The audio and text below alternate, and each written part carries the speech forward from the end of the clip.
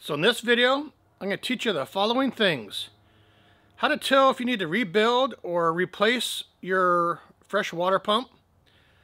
The difference between a impeller repair kit, which is a major rebuild kit, or a impeller replacement kit.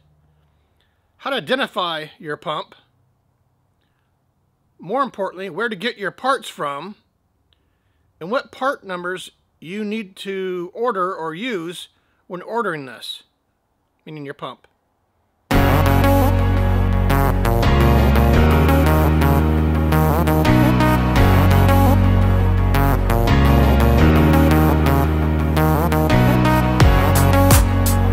My name's Grant.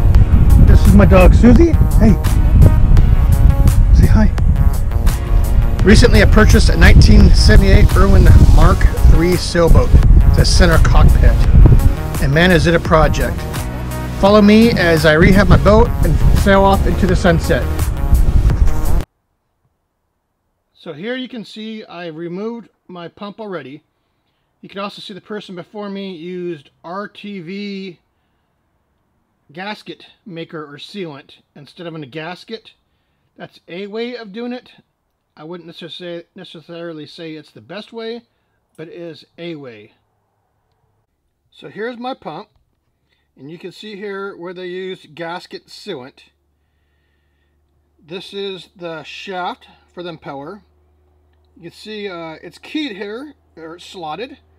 There isn't a right way or wrong way, it just needs to be engaged. Right here is a bearing. We'll talk about that later. But this is the area that you want to look around here and on your engine to tell if this gasket right here is bad. Moving on. Alright. So now I got my pump off my engine. We're going to look for a couple different things.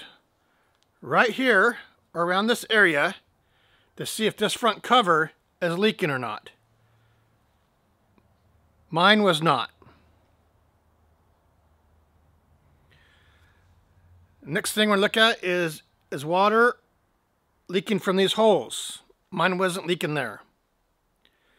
Next thing we're going to look at is these weep holes. There's several around this pump.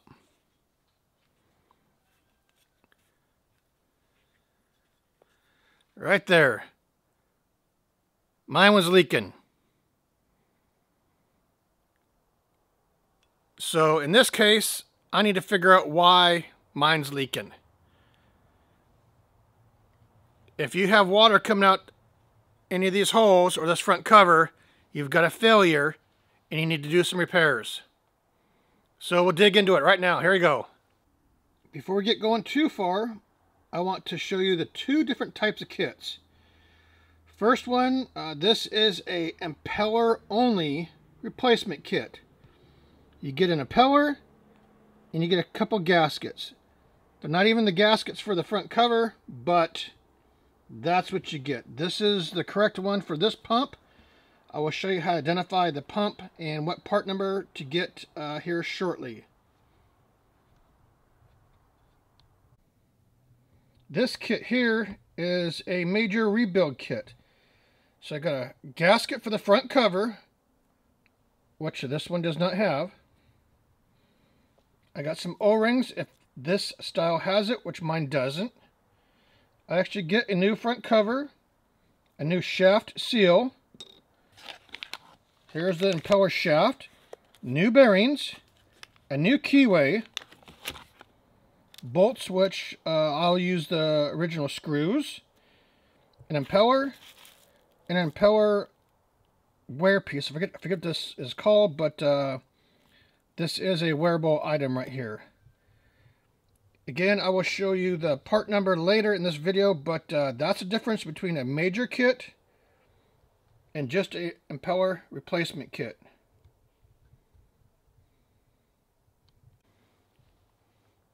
So now you're thinking to yourself, okay, cool, Grant, I know where to look for leaks, and I know the difference between a impeller replacement kit and a major kit.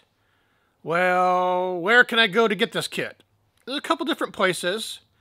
I do a lot of shopping online at Amazon, and again here shortly, I will give you those part numbers.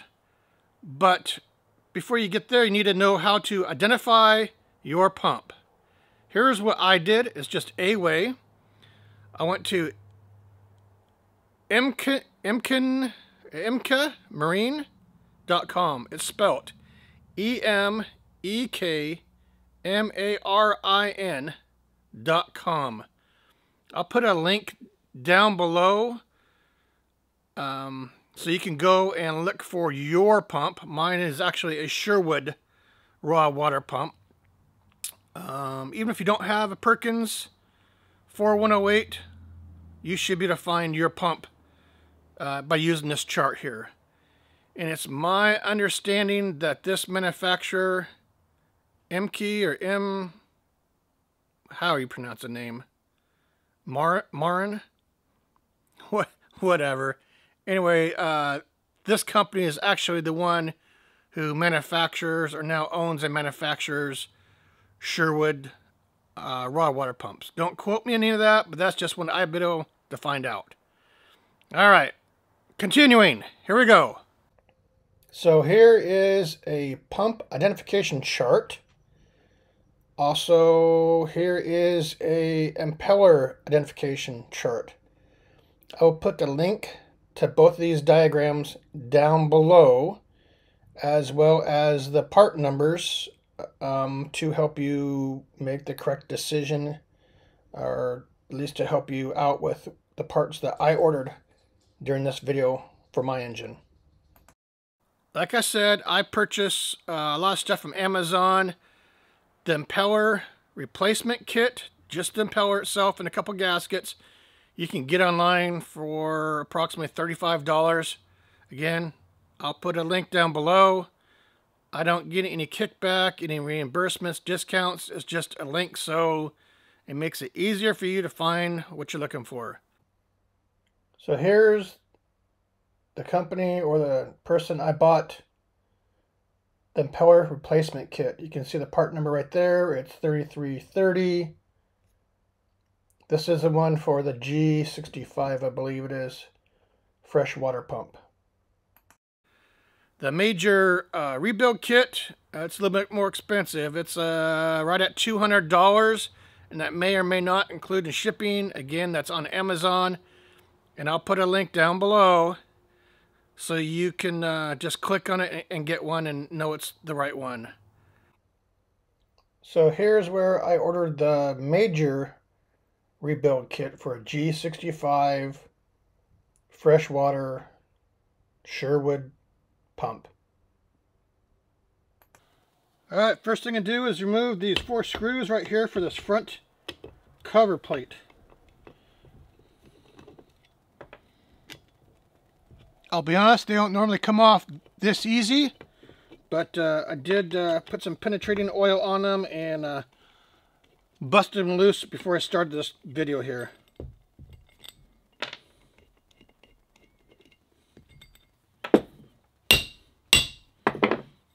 Alright, you can see this right here. It says Sherwood. Doesn't say the model number on there. Actually, it does. Right here.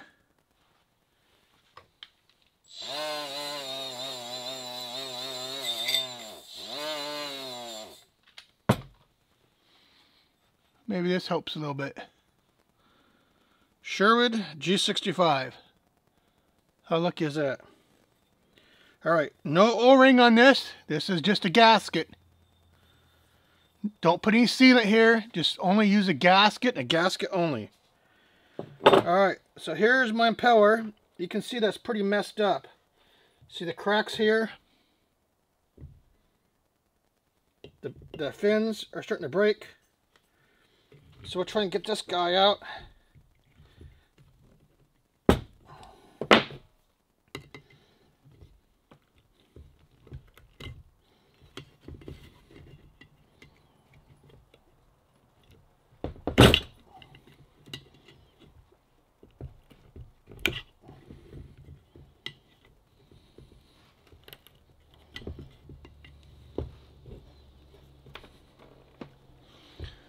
Alright, I'm going to pause this video and get her busted loose here.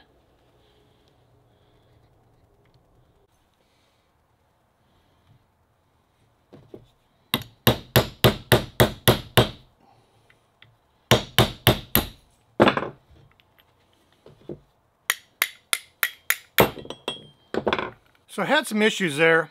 I have to replace that seal anyway. So all I did was take a bolt or a punch and I drove this seal and these two bearings out the back side of this pump. The seal is inside there. I'll show you that in just a minute.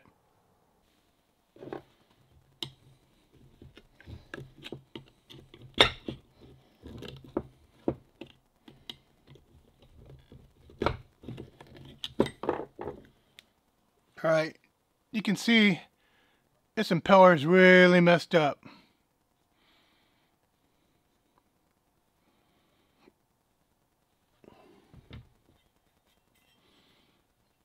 And right there is that seal.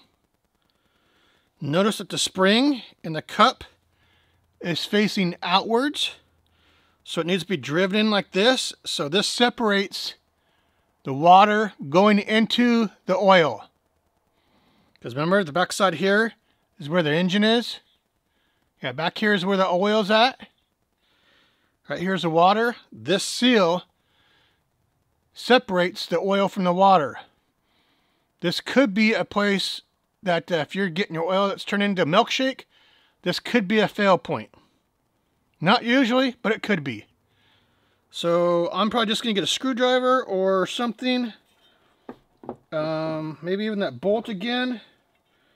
I'll get something different. And I'm going to knock this seal out going that way.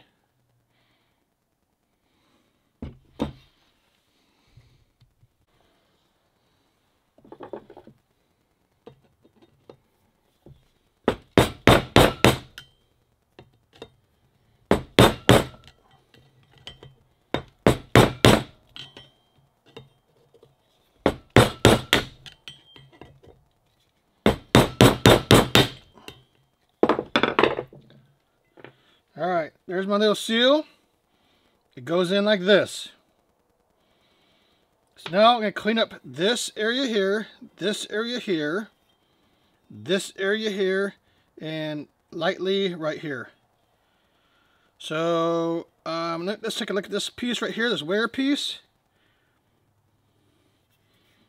I don't see any sharp edges or anything. I think we're okay.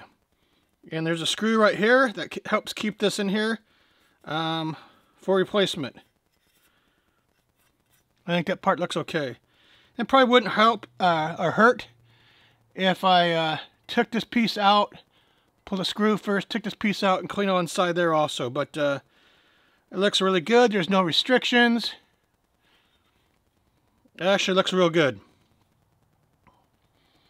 Alright, let me get that done. One thing I want to note is I used a little wire wheel to clean these two surfaces. Not saying that you would, but you could possibly remove a little bit more material than what you want. The best thing to do is keep this square and true. So I'm just going to twist this a little bit. See how true mine is.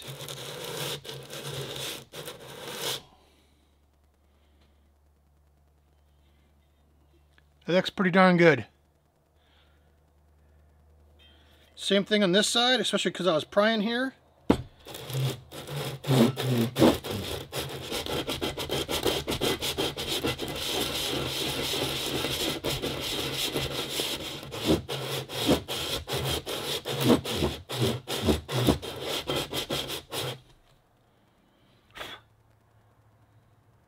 Alright, that looks real good. No low spots, no high spots. I'm happy with that. Still got to clean inside here, so let me work on that.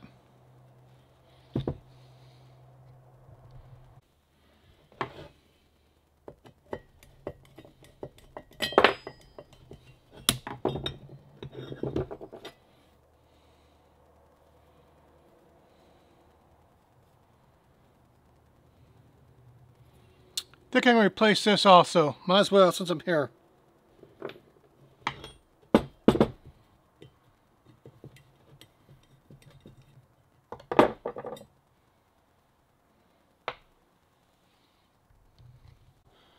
Alright, I got it all cleaned up. Looking good.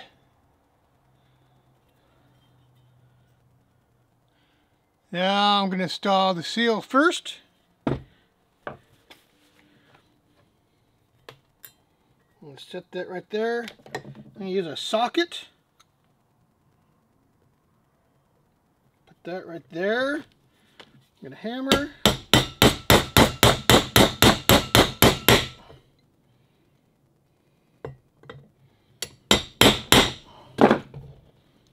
Alright, remember? Here we go. The seal and the spring and everything's facing outwards. Remember that. Otherwise, that's going to screw you.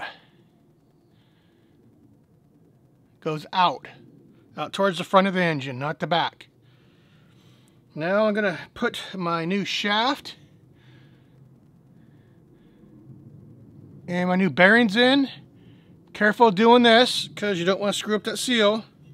Make sure you take the key out before you do that, otherwise it's going to tear that seal up, and good luck finding the seal. Press that in there easily, softly, carefully. Gonna find a little piece of wood. Stand by. Alright, got myself a little piece of wood now.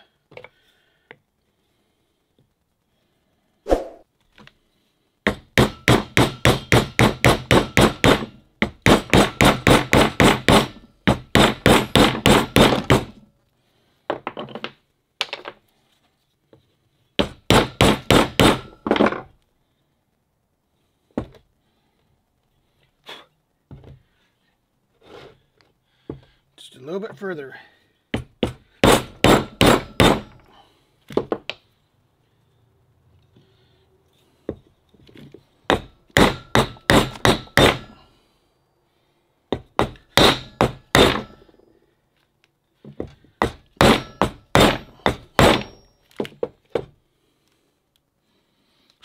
Alright, that's in. Oh yeah. Yeah, like butter. Just make sure you get your bearing flush down there. Let's see if we can show that.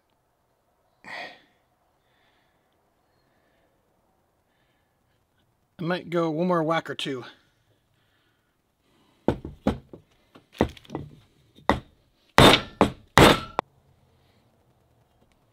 Got my shaft in. It turns very freely. I got my seal in. I got my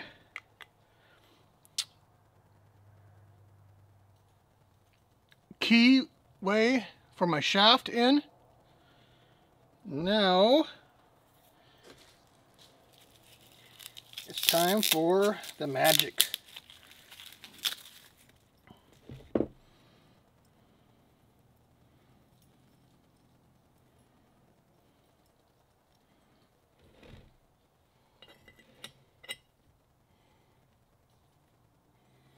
I could use this piece here, this new screw. I'm going to save it. I'm going to use the old one. The old one wasn't leaking. Everything was fine. I'm just going to save this one in case I need it later on down the road.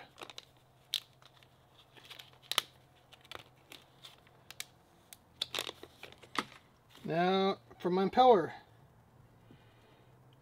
These can be a little bit of a witch with the capital B.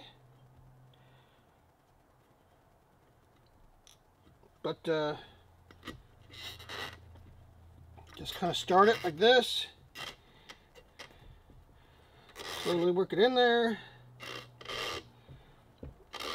until you find your keyway.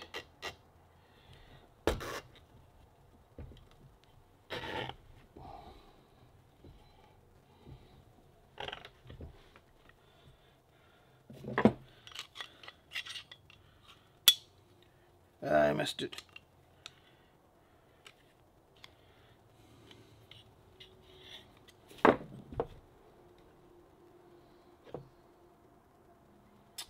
Well, that's a bummer.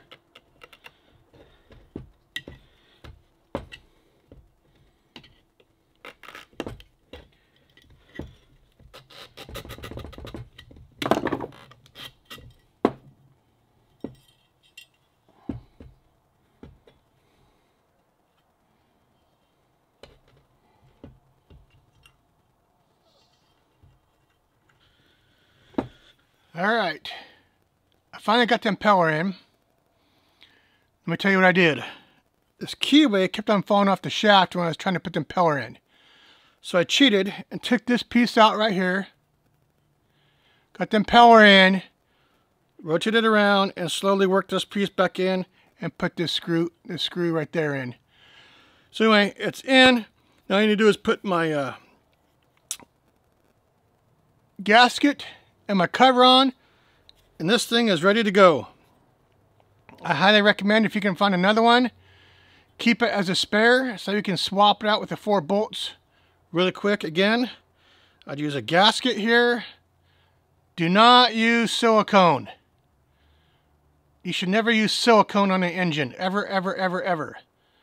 Use RTV or a gasket maker, but never silicone. Anyway, hopefully this helps you out. Again, I'll put the links down below so you can find out the part numbers and where I got them and go from there.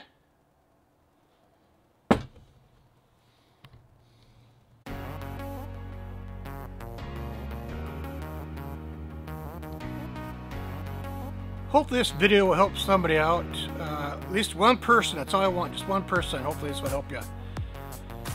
Again, as always, thank you for watching this video. Thank you for all my subscribers. To help me build my channel, please, please, please, please hit the little like button. Leave me a little message, even if it just says hi. That helps the algorithm to get me more viewers to build my channel bigger. If you want to support me other ways, like this sweatshirt right here, Sailing the West Wind, go to sailingthewestwind.com. It's my website. Go all the way to the right to merchandise, click on that. There's a whole bunch of merchandise you can choose from. The proceeds from that help me with this project, and it helps me with these videos and purchase more video equipment and parts like these for this video. Again, thanks for watching. Take care.